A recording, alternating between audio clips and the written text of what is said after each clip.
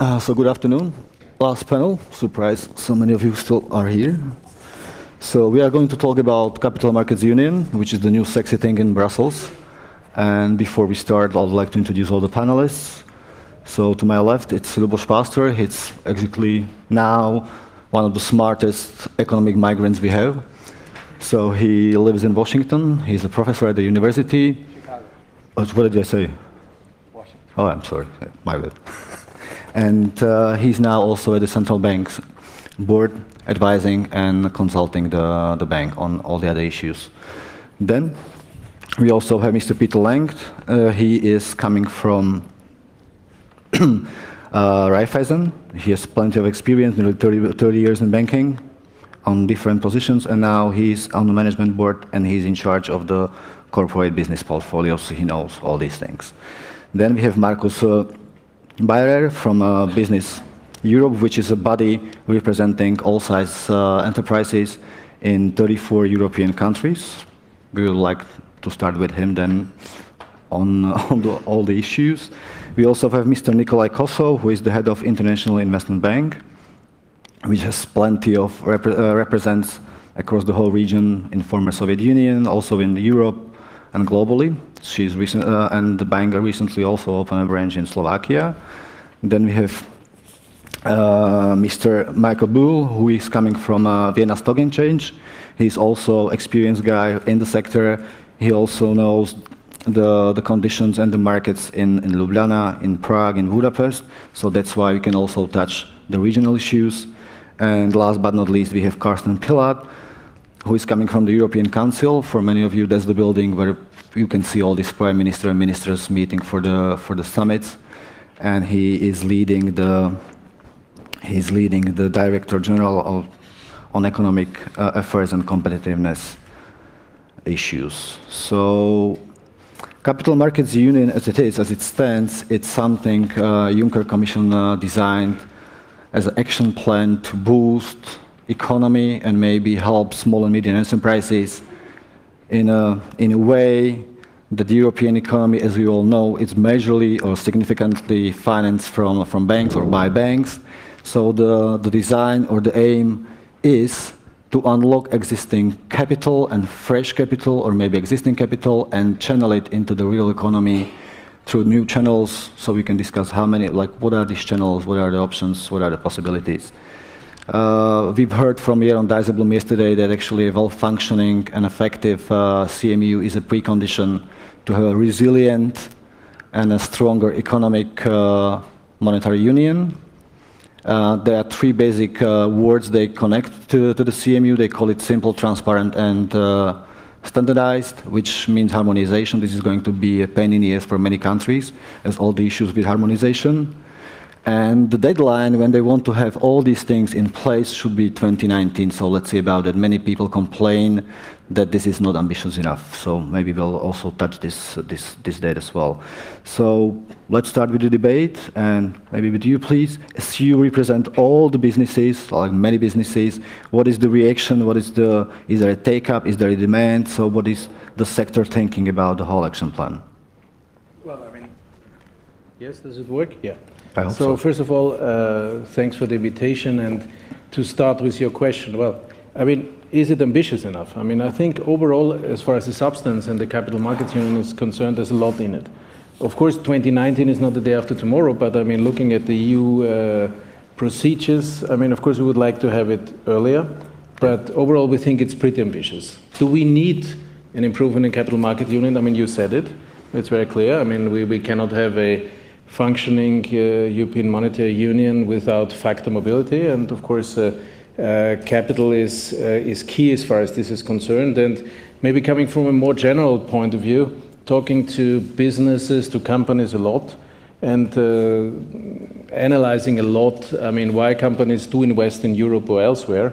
Of course, there's always a mix, but there's two standalone reasons why companies would invest elsewhere. One is cost of energy, and the other one, depending on the market you're in, is access to finance. So it is a real issue. We are very positive on the proposal of the European Commission. We will hear later from Carsten Pilat, of course, that the devil is in the detail. of course, this is the beginning of a European, of a European strategy.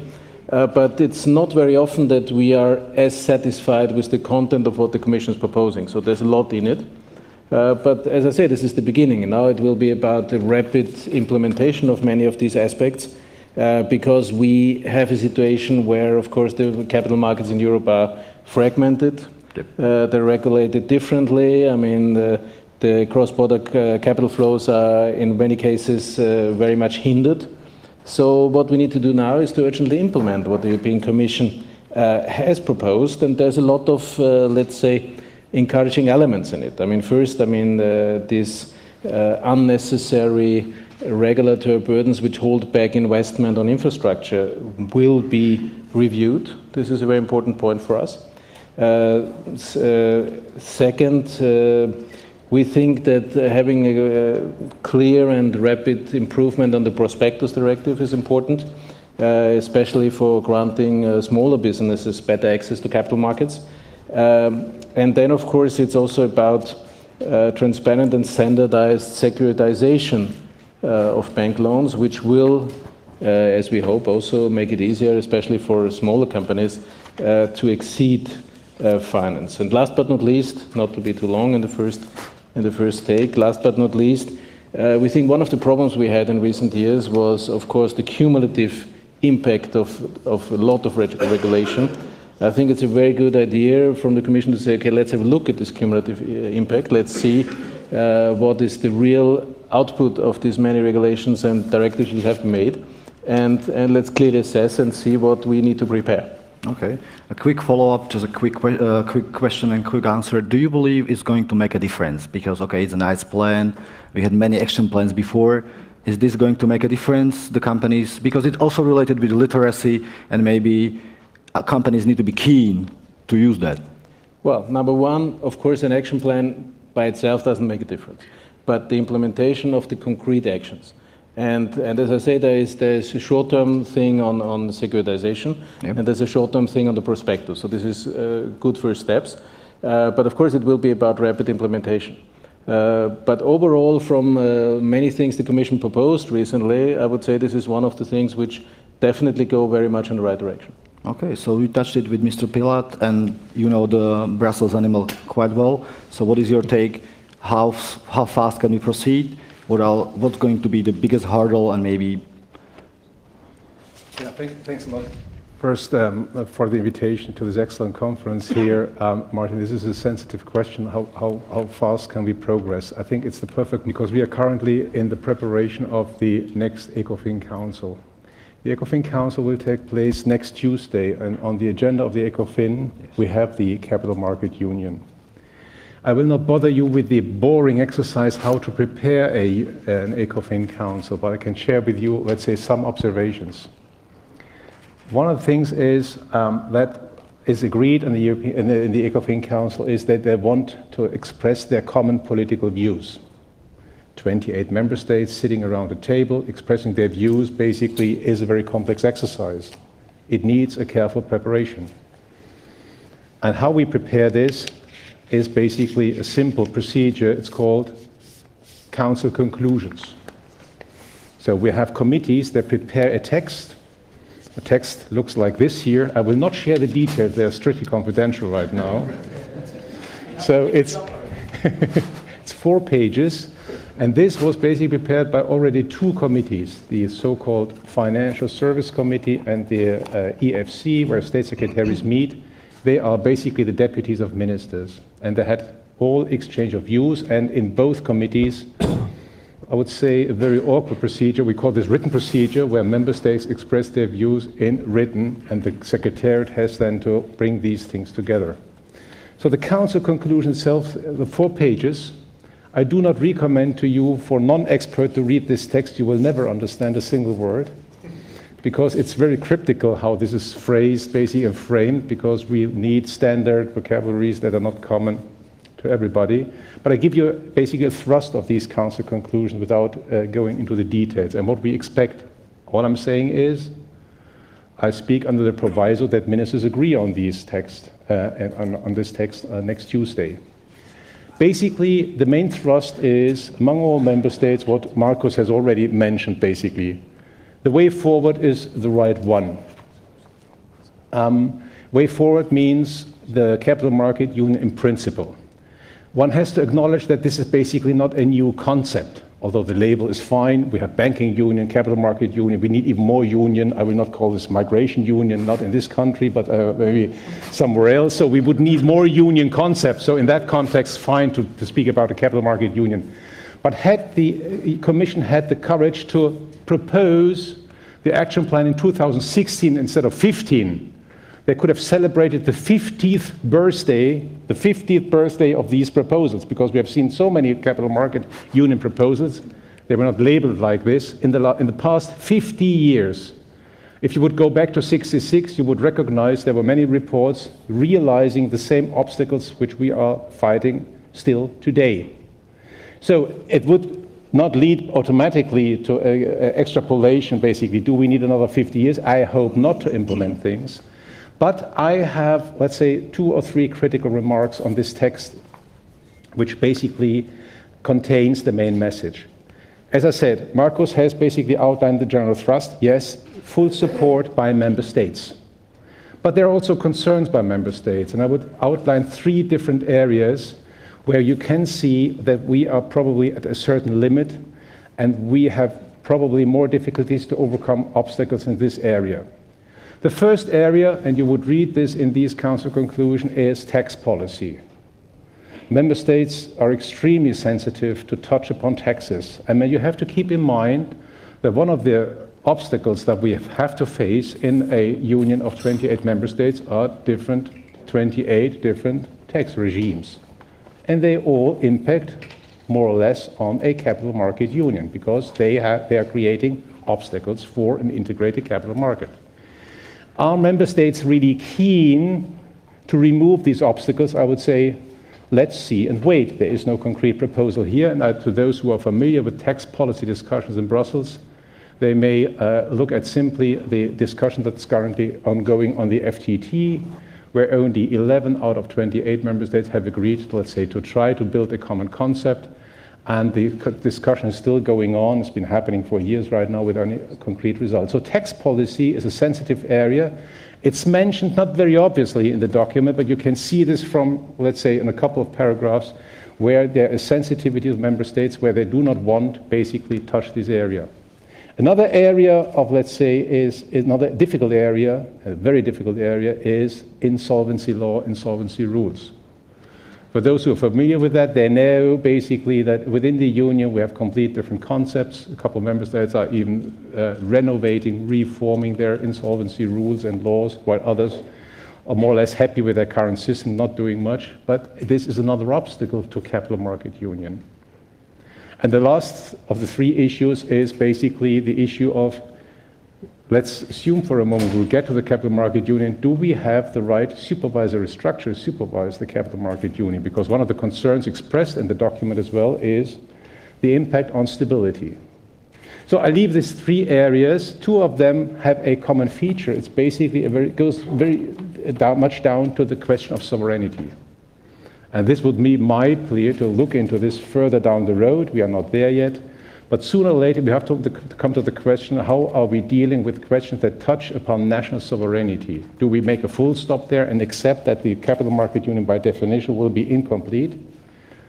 Or do we think, basically, we have to go further? And what does it mean for sovereignty? How do we deal with that? What kind of approach would we need in terms of taxation and in terms of insolvency regime?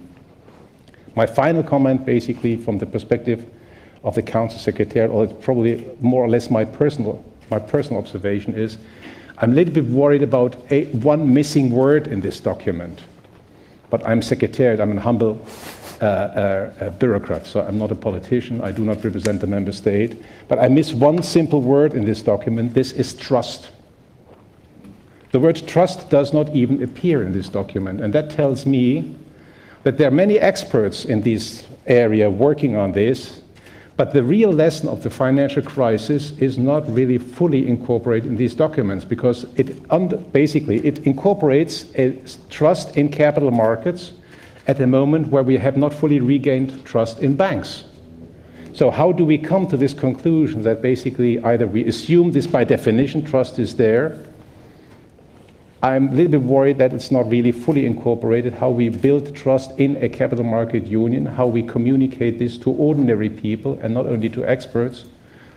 And this is the end. I would basically stop here and say, well, despite my recommendation, don't read this council conclusion. Probably better do it, then you will see what I mean. When you leave these to experts, you will see many references to regulations here and there, even regulation numbers are incorporated. The simple word trust building is completely missing here. Maybe Marcos is more right than I am. It's probably something more on the implementation side that we build trust in institutions, meaning even a capital market union over time. And probably it would not help to have this in the council conclusion right now. But as I said, the starting point then for us in the council really to work hard even on concrete details is then Tuesday. Hopefully this document is fully supported by all ministers, because the rule in the council is consensus or unanimity as far as council conclusions is concerned. Political documents have a different majority than normal, ordinary legislative procedures.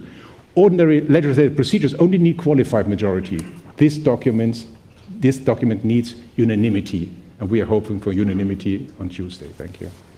Just a follow-up, you mentioned trust. How do you want to build it? Because everybody likes or hates Brussels, they don't believe in paper, so how do you build it? What is your perception of trust? How do you do it? In my view, one of the main features is language, in my view. I've talked to many bankers in the past, and they were wondering about the communication, and I always sense the same thing. The bankers and capital market union specialists, they have very many self-referential discussions among themselves. And I guess you're all the experts of capital market unions in this room here today, but let's say if you would talk to a group of normal people, and I very often deal with visitor groups in the council, I think it's important that we explain why we do what, basically. They look at me with great eyes, and you do not understand the simple word, because I use these Brussels acronyms, I use the special wording as far as the council, the decision-making process is concerned. And they often ask simple questions. I wonder myself, I've never thought about this carefully enough to draft this carefully in a language that people can understand. And in my view, trust is legitimacy and trust is language. And we have to start on this. And it should start with these kind of political documents as well, because I find it a pity, but that's my personal observation, that we do these texts only in a self-referential manner. We hope that other administrations will understand what we are saying here. I would like to make the test with you next Tuesday, coming back and test with you, what do you understand from a document, from a text like this? I have no doubt on your intellectual capacity, don't misread me, but I think this is probably something where there's huge room for maneuver in Brussels in particular, to get out and to reach out with a different way of language and communication. This would be my first recommendation. I would have many others, but I think this is the most important one. Okay, so we can move to banks, for example. We heard a lot of it. So you will have regulation again, new one. So what is the take of the banks? Because, for example, especially in this region, to make it happen and functioning, CMU cannot go along alone without banks. So what is your perception? How can it work? What needs to be done? I think first and foremost, I have to share with you that it's good to be here. This is TATRA Summit.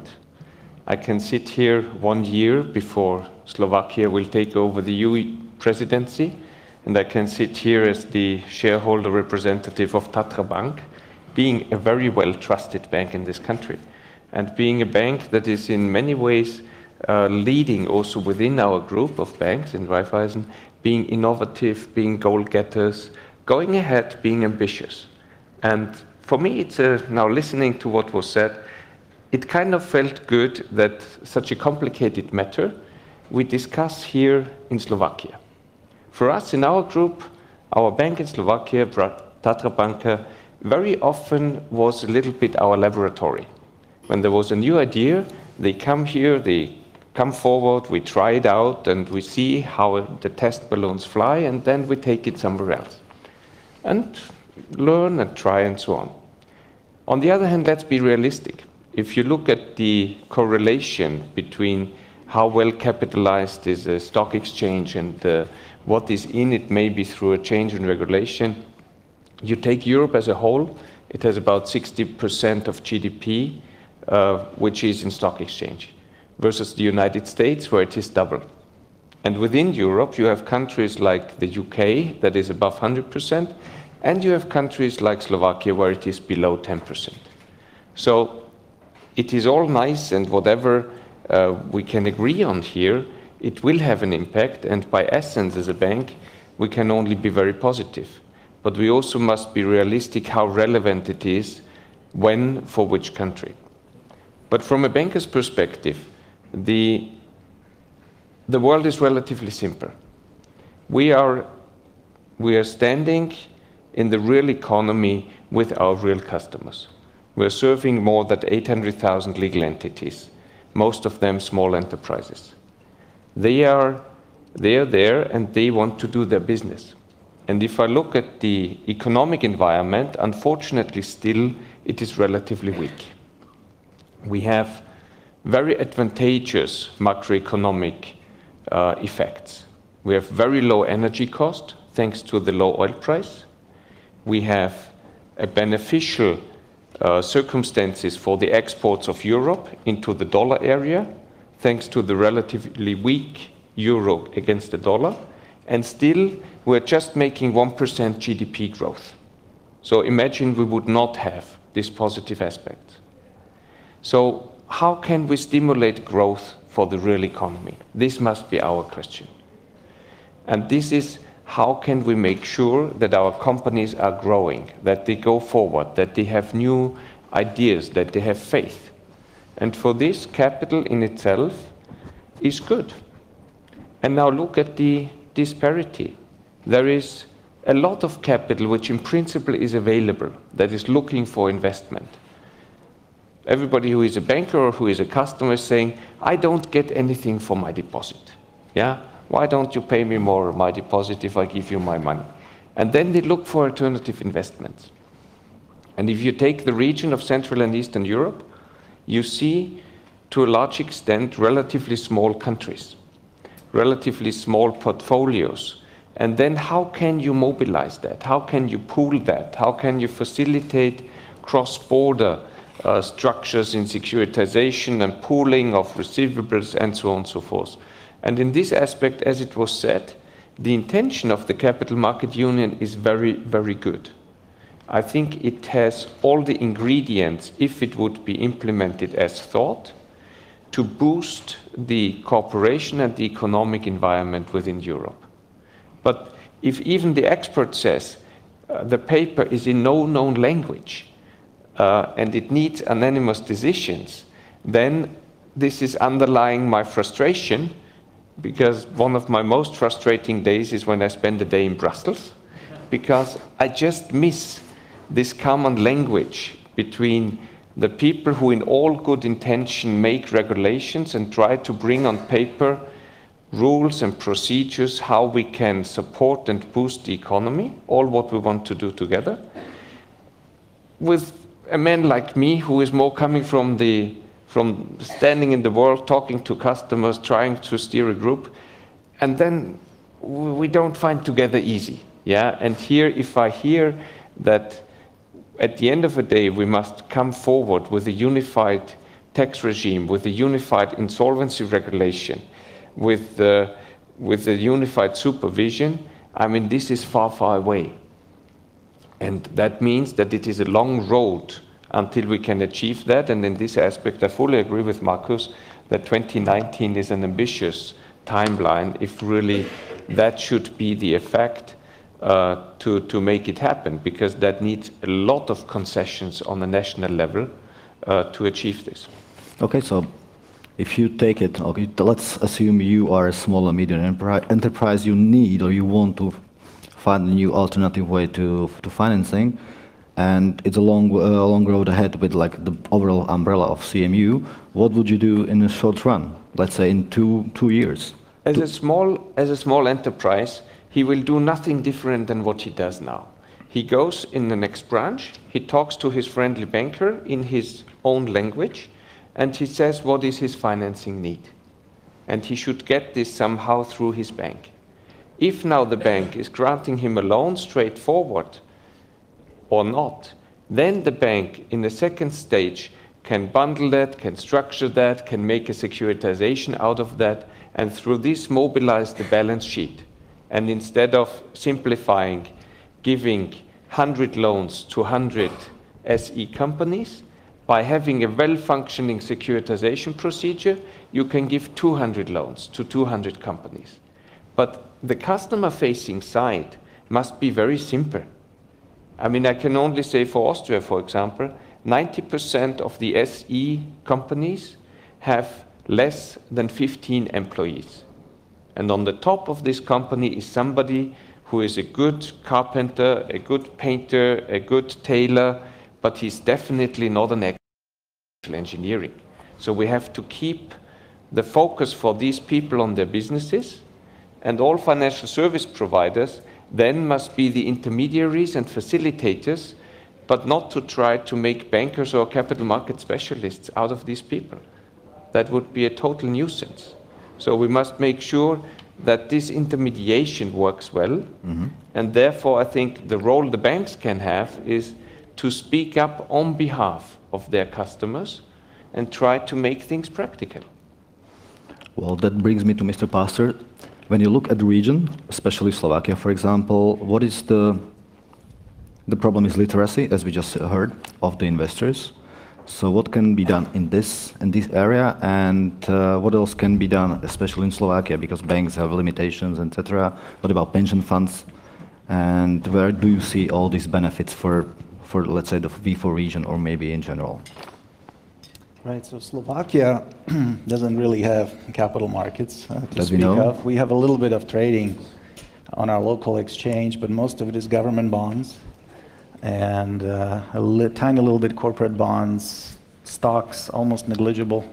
You mentioned that the ratio of the stock market capitalization to GDP in Slovakia was less than 10%. It is pretty much at the bottom of the OECD. It's below that of several African countries. So we don't really have much in terms of capital markets. However, that need not be a problem. Many people talk about there being different levels of development in capital markets across Europe and how that could be problematic. I'm not so sure, because once you have a single market, which is the objective here, to have a single market to which any firm can go and issue capital, any investor can go and invest, it doesn't really matter what the local market conditions are. So I don't think I think Slovakia can benefit tremendously from the Capital Markets Union. In fact, I want to come back to that point. I completely agree with the view expressed earlier that this is a great thing. I think the Capital Markets Union is one of the best things to have come out of the European Commission. European markets are underdeveloped, not only relative to the United States, which they are about half the size of the US equity market, about 1/3 if you look at corporate bonds, about 1/5 if you look at venture capital, even though the size of the economy is about the same. But the stock market is smaller than in Australia or China, if you look at it as a fraction of GDP. So they are underdeveloped, and we would benefit tremendously from more highly developed capital markets. Individuals would benefit. They would get access to better investment opportunities, a better risk-return trade-off, lower fees on investment products, because in a single market there's more competition than in any local market. So huge advantages for individuals, households. Firms would benefit because they would get access to an alternative source of financing. When banks are failing, as they sort of have been in the recent crisis, you can go somewhere else for capital. You can go to capital markets. The firm cost of capital would likely be lower in an environment where banks are competing with capital markets. And the society as a whole would benefit from more developed capital markets. We would have a system more resilient, that's less vulnerable to a banking crisis. See, part of the reason why Europe has been in a crisis for so long, unlike the United States, is that the US has more developed capital markets. And if banks are not doing well, the other part of the financial sector picks up the slack. In Europe, we only have the banking sector, really, so there is no other half that could pick up the slack when banks are not doing very well. So huge potential advantages from having more developed capital markets. Now, I've heard here a view has been expressed that this plan is ambitious, and While I agree that the plan is ambitious in terms of its ultimate objective, I'm not sure that the specific action plan that has been laid out just a few weeks ago is all that ambitious. I mean, it's fairly modest, I think, these things that we're doing. Standardizing securitization, a good thing, no question. Simplifying a prospectus, good thing. Reversing some recent harmful regulation, Solvency II, a good thing. But these are all relatively small steps. These are all good things, but small. These are baby steps in the right direction. That's the way I would look at this. And this is in an environment where there are major headwinds to capital markets.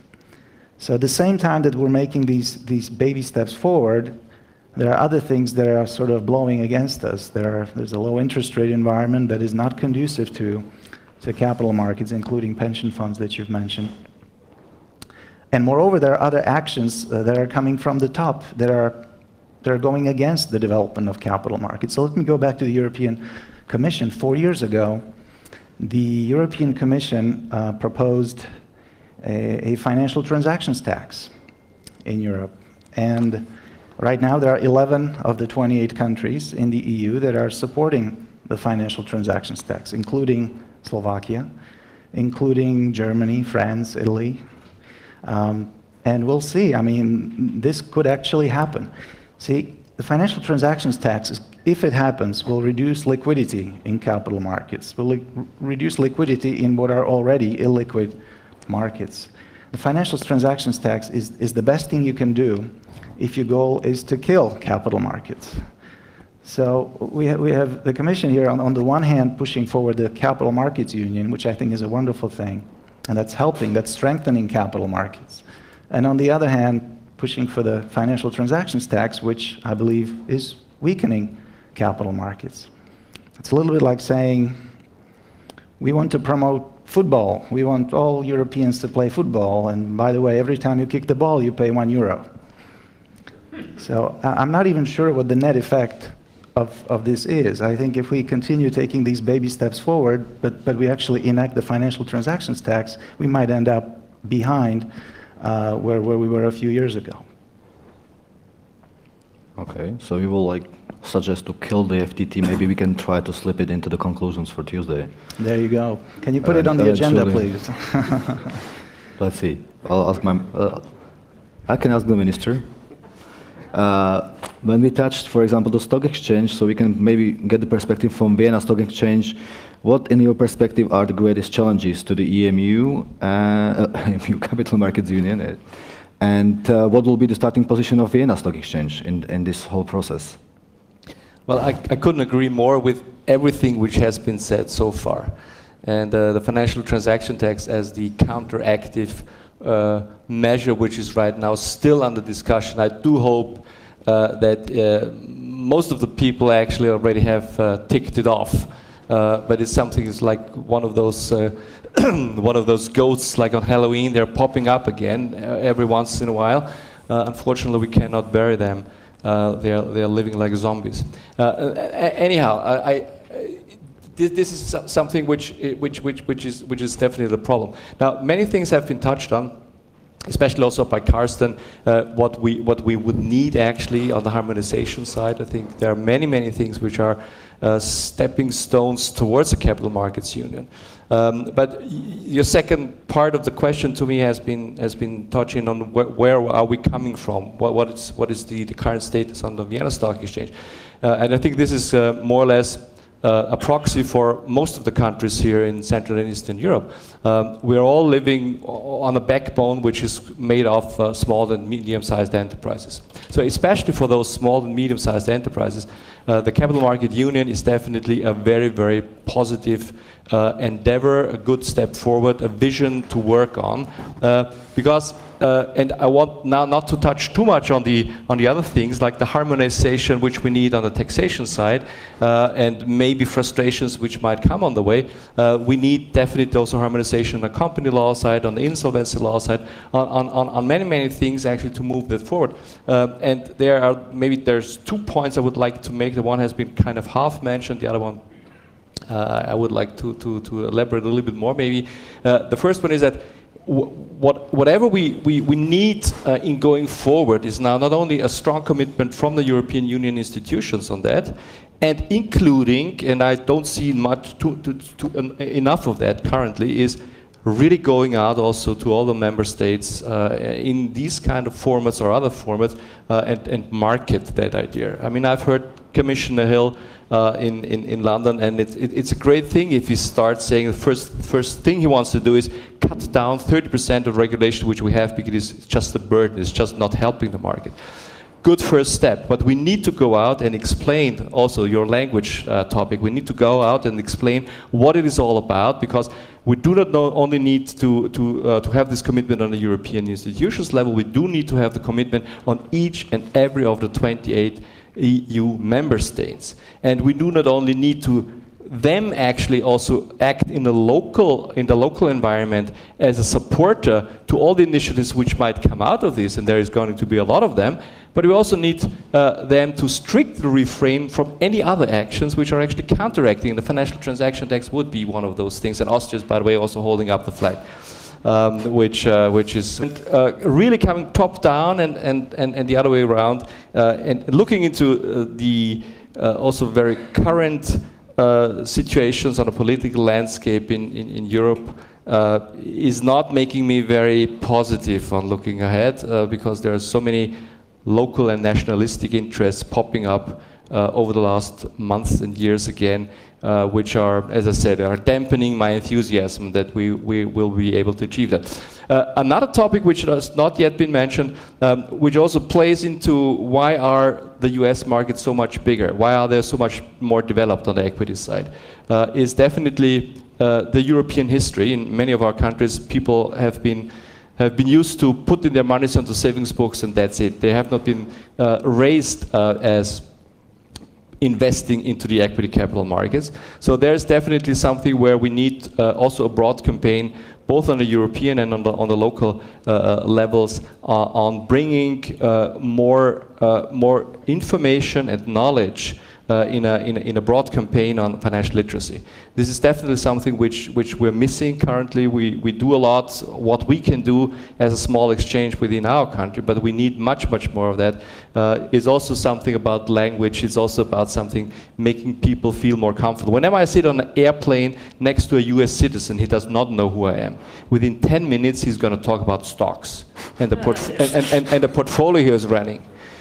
This is something which is, I mean, if you own stocks, if I ask my ministers in Austria, and they tell me, oh, by the way, I'm talking to the stock exchange guy now, and we start with some small talk, and they say, well, I've been owning some stock lately, and you know, we always have to tell everybody, to the highest authorities, how our wealth is made out of, and all of a sudden I was aware that I was the only one who was owning stock within the whole government.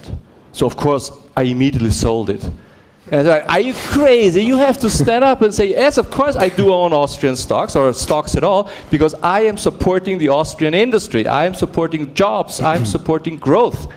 So if we don't get it into the minds of the politicians, and if we do not actually get this whole concept of equity financing on a really broad basis, from young to old, from all kinds of stakeholders within the market, we're probably not going to succeed. But here I think also the Capital Markets Union is a brilliant vehicle to touch that sector as well. Because at the end of the day, once we count that, and then if you look again into the US, those people there are simply, and I think it has something to do with owning stocks, because it's the first way of ownership, entrepreneurship. It might change in the long run the minds of Europeans, of young Europeans becoming more entrepreneurial thinking into the next and probably the next but one generation. I think this is, if we do it right, this would be an incredible achievement, which we will of course not see tomorrow, which we cannot value enough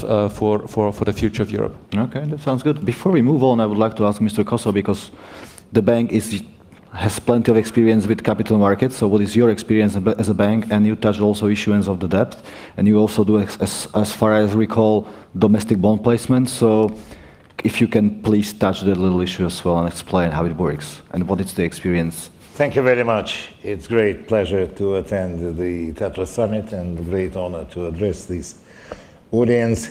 I will share with you rather practical aspects. Well, I run IFI, which is one of the oldest in Europe, but reshaped within the last 3 years and combines 9 very diverse countries, 5 EU members, Slovak Republic, Czech Republic, Hungary, Bulgaria, Romania, Russian Federation, Vietnam, Mongolia, and Cuba. And we work on every market, and the problems we see are very much the same, I should say, though they have different sharpness. Well, I think very major point in every discussion and in discussion about CMU should be what we are aiming at. Well, at present, I should say that the banks should be held to restore their function to help sustainable growth of national economies. What we are having in practice, banks are more and more pressurized by different rules and regulations, by national regulators, supranational regulation, Basel Committee, and if that tendency sustains, that would mean that at the end of the day, they will be cornered to a situation in which they will only be able to buy AAA bonds and lend money to A-rated entities. And this is obviously not the situation which we should strive for. In that sense, I think that more focus probably should be made on anti-fraud and money laundering and non-transparency operations by the bank. And obviously, things which are stipulated in the CMU are very helpful. For example, it was very interesting for me to listen to the discussion about SMEs and securitization of portfolio. If the standards are all over the same, it will obviously help. Because now SME is going down in portfolios of all major banks. And for example, 2 years ago, we made a quiz on the among leadership of our 9 countries. What would you like to see as one of the prime aspects of our credit portfolio? The reply all over these diverse countries was, we would like to support SME. We would like to make emphasis on support of SMEs as a pivot for stability in the societies and employment. And that was everywhere the same, from Vietnam to Slovak Republic. Now about capital market. Yesterday we had a very interesting discussion about the need for harmonization of rules and laws. For example, as you rightly said, within the last year, we tried to issue domestic bonds in our European Union country. And we, up till now, we succeeded in 3 bond issues. One in Russia, where regulation is a little bit different. I can tell a few words about it. One in Slovak Republic, one in Romania. In Slovak Republic, that was last October, 50 million bond, 3-year maturity bond. In Romania, it was 111 million lei, just a few weeks ago. And that was one of the biggest, largest issue